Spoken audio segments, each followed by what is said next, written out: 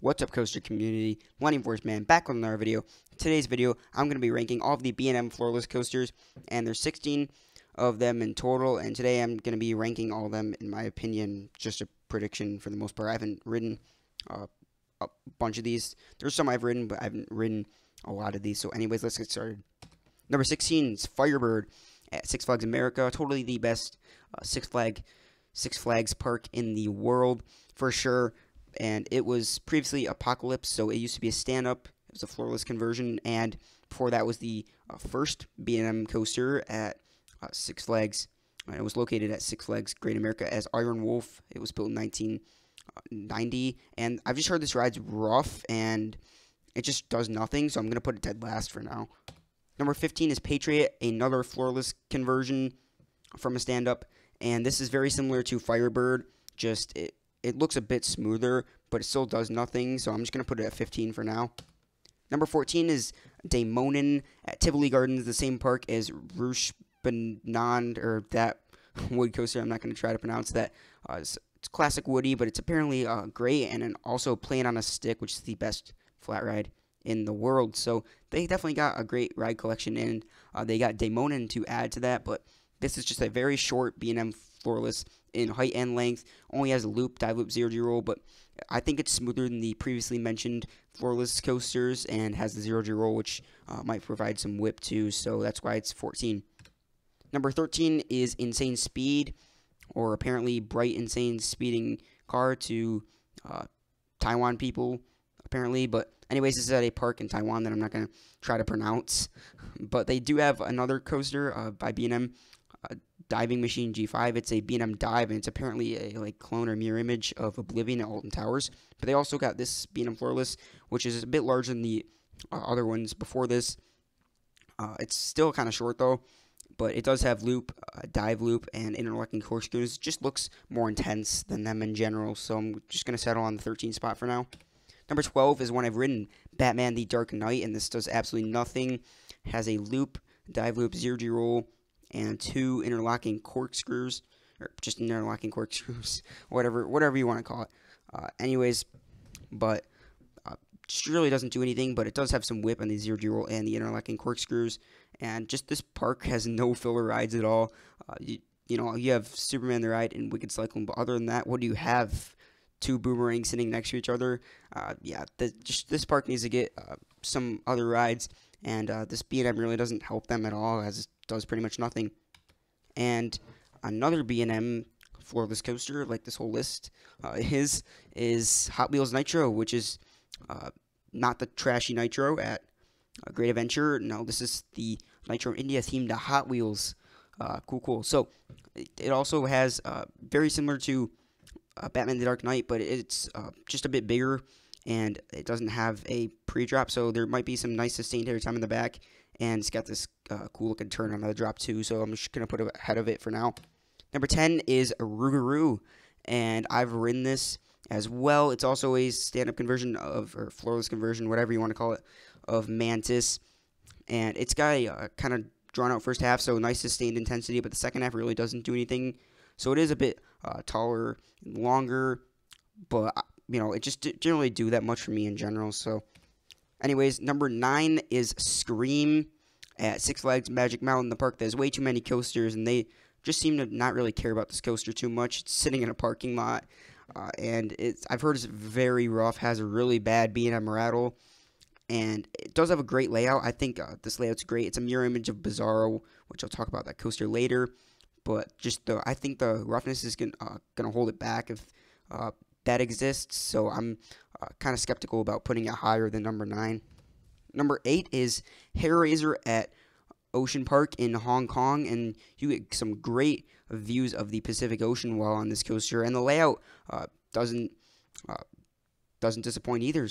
You have these 2 awesome airtime moments, this speed hill and this twisted airtime hill. Dare I say they are better than airtime moments on B&M Hypers. I know you can hate on me in the comments for that, but got some great airtime moments and got some nice inversions, 4 inversions.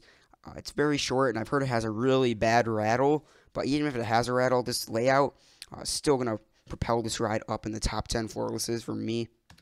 Number 7 is Hydra And this ride stands in Hercules location. Definitely killed that rough, boring wood coaster, and I'm glad it's here. And I'm gonna ride it this year. Super excited because this ride just looks super messed up with the JoJo roll and the inclined Cobra roll and these weird misshapen zero-G rolls and corkscrews and all these weird inversions that look like they provide some hang time, but I just don't know how good this ride is. Like, I just don't see any of the intensity or whip on this ride, so I don't really want to put it higher than 7 for now. Number 6 is Dominator, another ride I will be riding this year at King's Dominion, and it was previously at Geauga Lake, and it's the longest B&M Floorless, but it doesn't really do that much with its layout. It kind of meanders around the second half, but the first half has some nice sustained moments like the loop and the nice fast-paced turn, so that's going to make this ride good, in my opinion. Just speculation again, but I just don't know about the second half, and I don't know really if I should put this ride any higher. Number 5 is Medusa at Six Flags Discovery Kingdom, which is now the only Medusa, as the Woody at Six Flags Mexico was converted, and the other one at Great Adventure, the other Floorless, was switched to Bizarro. But anyways, it's got some wonky inversions, just like Hydra. Definitely not as weird, but it's got a Sea Serpent roll and corkscrews that are not interlocking, and this is just very typical large B&M Floorless coaster, so I'm just going to rank it in the middle of them for now, but you can expect all the whip and intensity and stuff like that. Number 4 is Kraken, another B&M Floorless I've ridden, and this has great moments. It has a bit of a rattle. I did get a headache after 2 rides, but it really wasn't that bad. And you got some nice intense and some nice whippy moments too. The ending, I'm kind of sad it doesn't have the other interlocking corkscrew, but the vertical loop is very intense. Definitely not surprising that. You got in all the trenches and the Kraken's lair and stuff like that. But I just think this ride's overrated, and the forces weren't as high or as strong as I thought they were going to be. But a ride that I cannot say the same about is Bizarro, and I know you guys might get mad at me, but I'm pretty sure Bizarro himself is pretty happy with this opinion.